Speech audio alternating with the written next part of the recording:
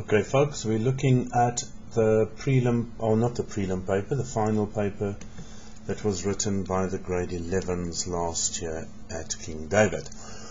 Okay, the first question dealt with ogive curves, so it's not a difficult concept, but you could make silly mistakes. Okay, now remember, just a reminder, your cumulative frequency, if you start at 6 over this specific class interval, then to get the next frequency that accumulates, you say the 6 plus the 23 is 29. So to get the next one, the question actually asked us complete the cumulative frequency. So 29 plus 60 was 89. 89, 74 added gives you 163. 163 added the 52 will give you a total of 215. Then if you add the 32, you get 247, and finally add 3, you get 250. This column is really not, there's nothing necessary in that column. As long as your final frequency, cumulative frequency, totals the amount of pupils in this sample. Okay, now big thing here. I would suggest to you that you write these down as coordinate pairs, because this is what you are going to sketch. This is your class interval, and that is your cumulative frequency. So the big thing to remember here is you've got a limit. You've got a lower limit of each class interval, and you have an upper limit. The classic mistake is to do it the other way around when you sketch. It is convention that the right hand of each of these intervals determines the x-coordinate. So your x-coordinate here will be 150, then 155, then 160, 165, 170, 175, and finally 180. And what forms our y-coordinates, we said, would be the cumulative frequency. So there will be 6, then 29, then we have 89. That coordinate pair goes onto the ogive, which we're going to draw.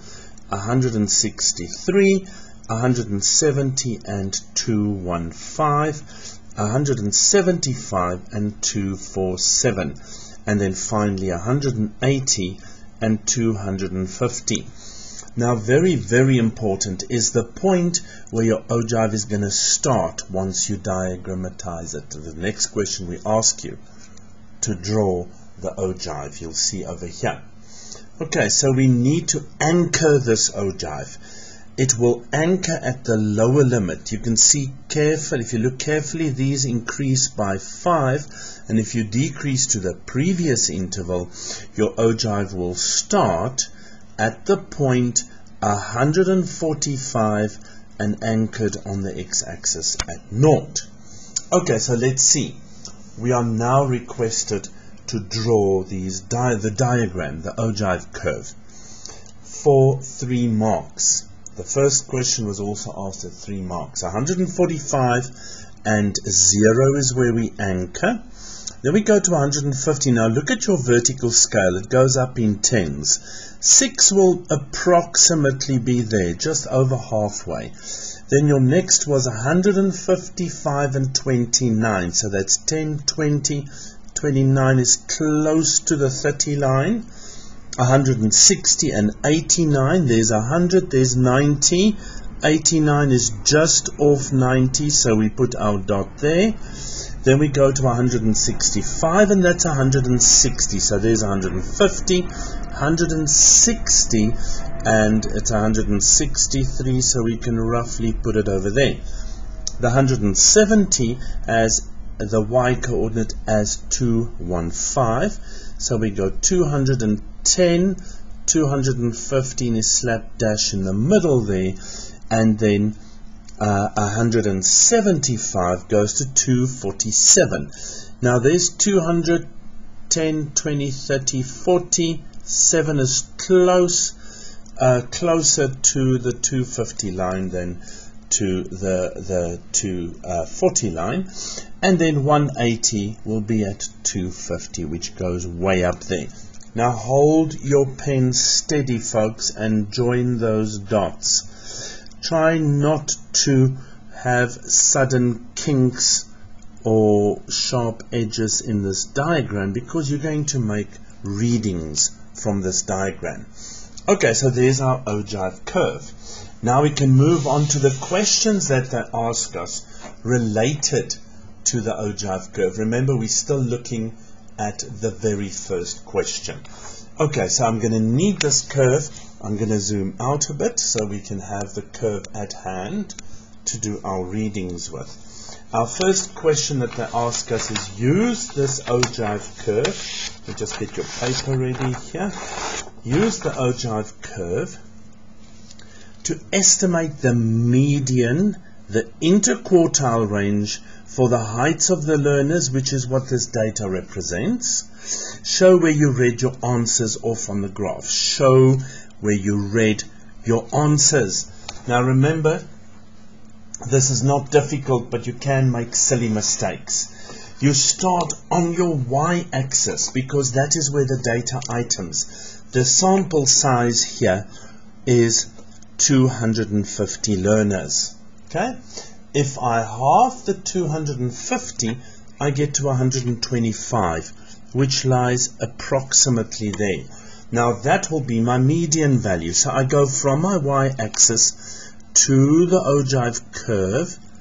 I draw it as accurately as I can there, and then I go vertically down to the x-axis. Now this is the value of the median. Okay, so I'm going to put there point A. This here is quartile 2. Now quartile 2 lies at 125. If you want to, you can write it on there at 125. Data 125th data item. The value of that quartile is what you read off down here. Now this is going to be an approximation. It looks more or less like it's just below the middle. So I'm going to say my first answer I'm going to give them is, I'm going to say the median, quartile 2 is approximately, looks like 162, but even more important, read at point A. They asked you to indicate where you're reading it off. Okay, so you're reading it from quartile to 125 and you're reading it at point A. On the diagram, now we need to find the first quartile and the third quartile. So we need to go to 125 and we need to halve 125. Now folks, that's about what? It's 50 is 100 and then 12, so 62.5. 50, 60, 2.5 more or less there. Quartile 1, I go from 62.5, I go to my diagram again with the pink line. Okay, there we go. So we can write here 62.5 degree is the value that I'm looking at for this quartile. And if I come down to the x-axis here, I'm going to label this point B. It looks more or less, there's 155, 6, 7, 8, 9, and then 160.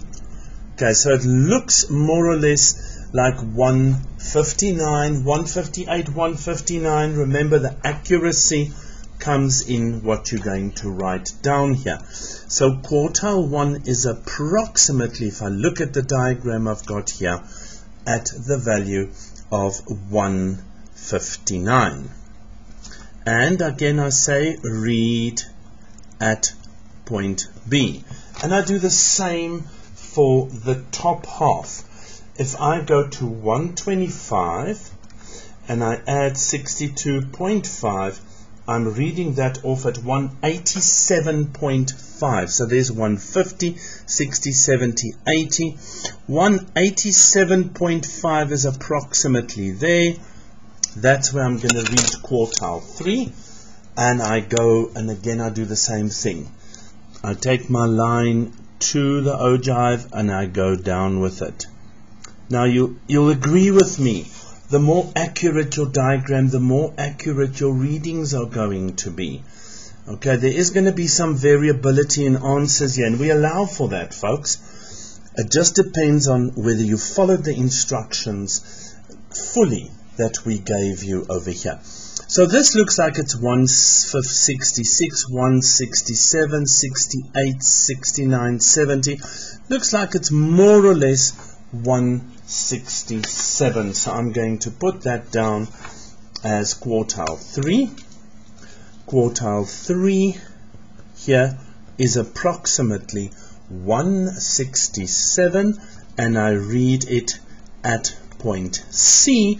And now my IQR will be the difference between quartile 3, which I have as 167, and quartile 2, which I have as 162. So it's 167 minus 162, and that gives me an interquartile range of 9. Now they ask you the next question. In which interval does the upper quartile fall? Now that's quartile 3, folks. Quartile 3 we saw is at 167. And if I go to my class intervals, 167 lies on that interval, 165 to 170. So it is definitely in the class interval 165 and 170 for 1 mark. Okay, that's a good question just to see if you know what the information means. What percentage of learners are 170 centimeters or taller? Now, if I go to 170 centimeters, I see that there we have between 170, what did they say, 170, yes. So I'm going from 170 to 180. There's how many in those two class intervals? There's 35 students, and they want a percentage of learners that are taller than that. So how many learners are taller than 170? There's 35. Out of a total of 250 learners, you have to multiply that with 100. Okay, and that result gives you the percentage. Now you'll see that's 14% if you do the calculation on your graph. Now we changed this mark from 3 to 2 when we were marking because of the last question, which was quite interpretive. You're working with your calculator to get to the last question. Okay, so number 6, the last question says, we changed this to 3. Determine the standard deviations of the height of the learners in grade 11. Now folks, you know how to do this. This is pure calculator work. You put your data items in your calculator and you tell the calculator at the end of the day to determine the standard deviation for you. It takes a bit of effort. Once you've done it, you'll see the standard deviation is 6,43. Okay, and this is seriously just calculator work. So remember, the catches here are for you to remember that you use your right hand limit and you ground your graph on the left side.